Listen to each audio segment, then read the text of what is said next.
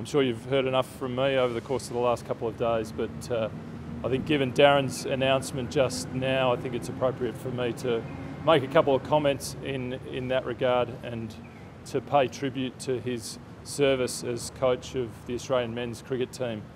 As I say, he's provided a fantastic service, but he's also been a part of a very successful team that has achieved a lot in his time as coach.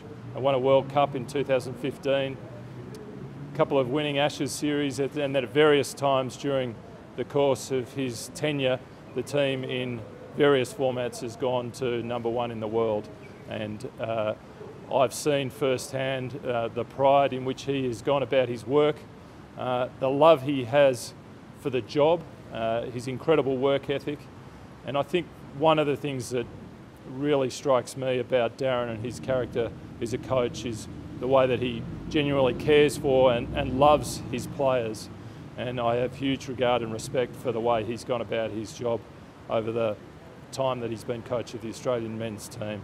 And I want to take this opportunity to thank him on behalf of Australian Cricket and Cricket Australia for his services as coach of the Australian men's cricket team.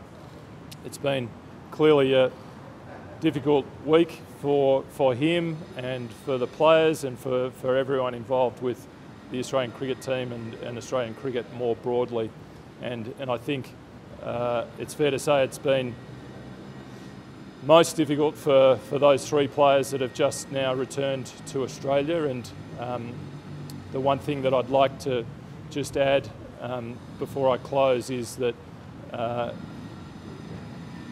they're obviously in a very difficult and sad place right now, and between Cricket Australia and the ACA, and we will offer those players all of the support we possibly can, all of our welfare services and the experts within our system, but also outside. We'll make sure that we support the players and their families as best we can. And I'm sure that everyone at home will understand the pressure and the difficult situation of those players, and I politely ask that those in the public, but also specifically the media, respect the privacy of the players and their families at what is obviously a very difficult time for them. Thank you. James, obviously Darren had no part in this ball tampering plot. Yesterday he said he wasn't going to resign, but rethought things this morning. You've said this week that you won't resign either. Do you still stick by that? Oh, look, I'm absolutely committed to my job.